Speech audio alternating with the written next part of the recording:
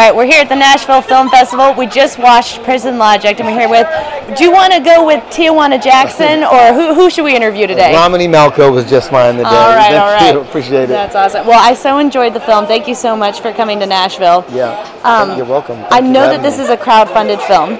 So how did that work out for you? It worked out well. You know, crowdfunding campaigns it's a lot of work. It's actually harder than making a movie. And I think that there's a huge misconception of about how they actually go down. So I had like about 30% of the money raised before I started the campaign, and I still only asked for half of what I needed because I wanted to use the crowdfunding campaign as a publicity stunt to attract other investors. And so, you know, it was tough, and we're still fulfilling perks and everything else. You know, we've got people, you know, who paid to have me do things, and we're still fulfilling those things, you know. So it's a lot of work. Now I saw that you're like logging into people's Snapchats and stuff like that. Are you guys still looking for support for the film? No, we've pretty much got that knocked out. Nice. And, yeah, and really appreciate it. And we hired a lot of our supporters to act in the film as well. Joy Moreno, who's standing right there, she played the counselor who was, when Little Eric goes, legs up. Yeah. Well, that was her, you know, we did that with a lot of our contributors. That's amazing. Thank you.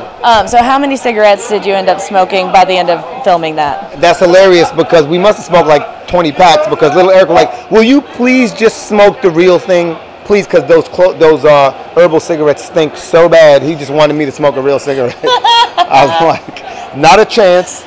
These are going to kill me. But yeah. Yeah. But we just smoke a lot of them. Thank you for asking. Yes, yeah.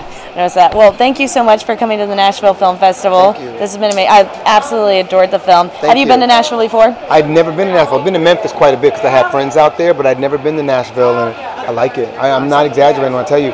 It's a lot more trendy and a lot more progressive than I had anticipated, and a lot younger than I had anticipated. Like, it feels like there's this huge movement of just like young transplants from everywhere coming here for the love of art, you know, and the culinary art as well, you know what I mean? Yeah. Arts as well. So I was pretty impressed. I've been able to get gluten-free, vegan-free.